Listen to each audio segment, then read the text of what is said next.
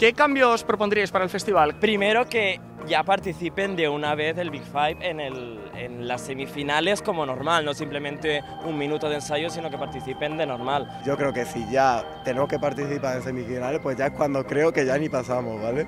Other countries want to pay more money. Sweden wants to pay more money. Russia wants to pay more money. But they're saying, no, we don't want you to pay more money. And at the same time, we don't want you to be part of the Big Five. Italy doesn't pay that much money, yet it is part of the Big Five. The whole thing is completely unfair. I like the idea of the song that the countries using their native language. I think that's really important. I agree. I love people using their own language. I understand why they use English, but I think sometimes it's fun to be different and use your own language. It's yours and you're representing your country. Why not speak your language?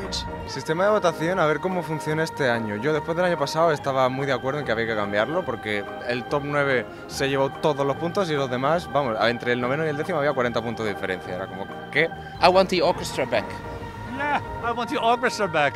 Yeah, really. yeah. The live big orchestra. How long have you been preparing your hair for this occasion? Well, that took quite a while. Yes, about 2 days. Wow. Yeah. And how much hairspray?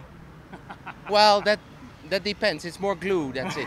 Yeah. The other thing that I would change is I would completely ban the flags. It's always obstructing the view and it's completely unnecessary. Digital flags can appear on the screens for 170 million viewers. Those in the arena are just a very small percentage, and their presence should not distract the viewing quality of a great show. I would allow more people on stage because with the modern kind of stage, you have so much room sometimes, and I would allow maybe 6 or 11 people coming on stage. Would you like China to be in Eurovision as Australia is now? We hope so, but it's hard to say. I think that our own country should vote for like if I'm from Sweden, I will vote for Sweden. Wow, you just want to win every year! Yeah. I would like to bring back where it comes to the allocation of countries.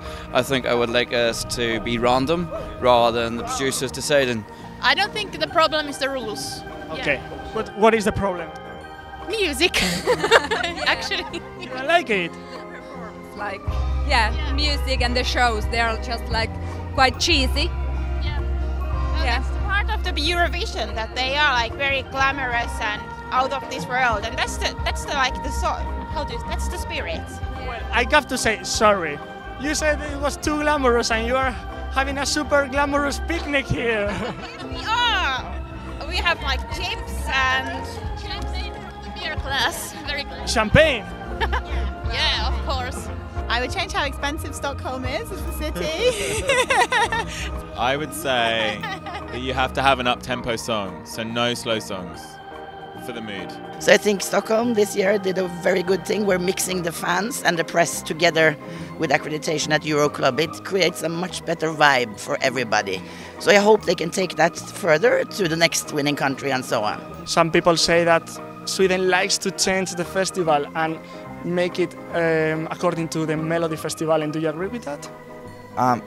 After all, it's not Sweden who makes the decisions, so they can give ideas and it's EBU who decides them. And it's not by accident that Melody Festival is the most popular national selection across all of Europe. Every Eurovision fan watches it, and there's reasons for that.